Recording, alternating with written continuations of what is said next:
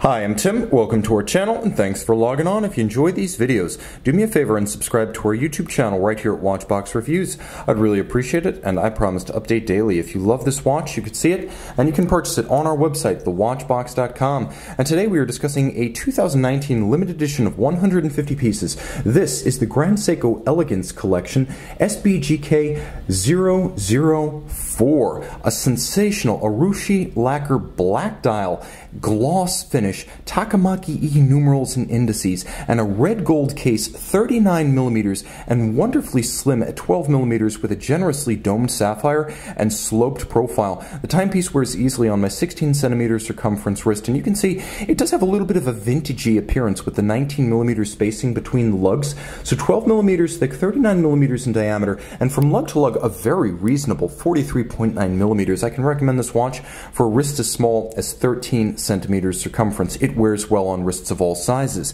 Now the timepiece has a lush Japanese manufactured, just about everything in the watch is made in Japan, and just about everything in the watch is made by Seiko or Grand Seiko, but a Japanese manufactured high gloss, a large rectangular scale alligator leather strap with a monotone stitch, a folded edge.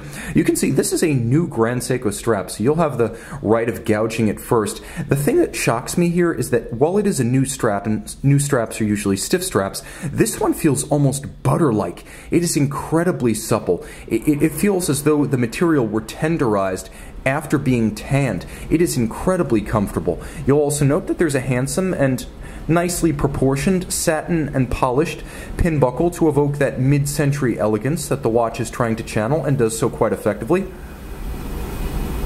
Now let's get close to the case band. You can see the optically smooth mirrored finish executed via the tin plate Zaratsu polishing that Grand Seiko uses on its high-end watches, and you can see that that optically smooth polishing executed with a Zalitz machine is entirely manual. It's done by eye-hand coordination and artisanal experience. It is very difficult to do. Simply executing the optically smooth surface is remarkable, but doing it millimetrically identical from side to side and end to end, that takes a craftsman's touch. You'll find that this watch is entirely hand-finished inside and out. Satin finish along the case band, which is narrow. If you look at the underside, there's a bit of a camber to the case, and then the underside, which has a concave profile, is also Zaratsu mirror finished. Quite impressive. Jumping back to the dial side, this is the other element of the hand finishing. The bezel is conical, narrow, and polished, and the dial is executed using Urushi lacquer in Kanazawa. It's done by a gentleman named Ishu Tamura, who is a specialist in exactly this kind of tree sap based traditional Japanese Urushi lacquer. So that's what creates the gloss black base.